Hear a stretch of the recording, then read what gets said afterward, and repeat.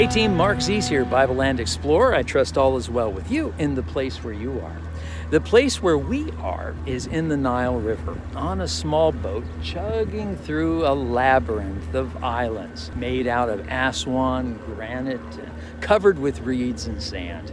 It's a messy place. It's an interesting place. It's a place where one could actually get lost as the Nile River charges through this constricted area. Recall that this is the area of frontier between Nubia to the south and Old Egypt to the north, and therefore an area that had to be protected and easily protected given the constriction of the river. For this reason, there are many temples here and forts which date to several moments in time. I want to think about just one moment, though, and one place. The moment is at the end of the Old Testament period, and the place is an island called Elephantine, or Elephant Island. We know what happened at the end of the Old Testament period. Jerusalem was destroyed, the Jews there were exiled. Some fled. You can read in Jeremiah how many people fled down here to Egypt.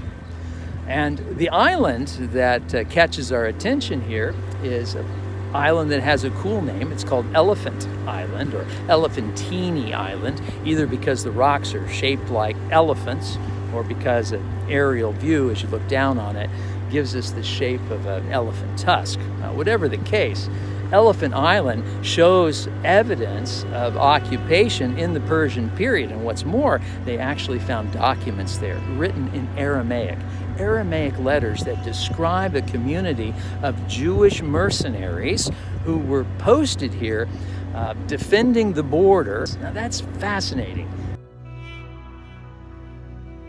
What's even more fascinating is that these folks who lived on this island apparently built for themselves a duplicate temple of the temple in Jerusalem. They even had their own high priest and their own priestly system, sort of an exiled government operating down here along the banks of the Nile. Wild, huh? How about this for even crazier speculation?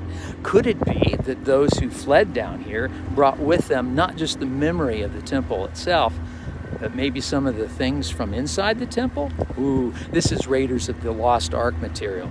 You know, there's the claim is made that the Ark of the Covenant is today in Ethiopia. Is it possible that that Ark would have passed this way? If it's in Ethiopia, it did. And maybe it even stopped at Elephantine Island for a period of time. Oh, yeah, that's fun stuff to think about. Well, anyway, here we are. What's real are the stones around us, the granites, the reeds, and the cataract, the first cataract of the Nile.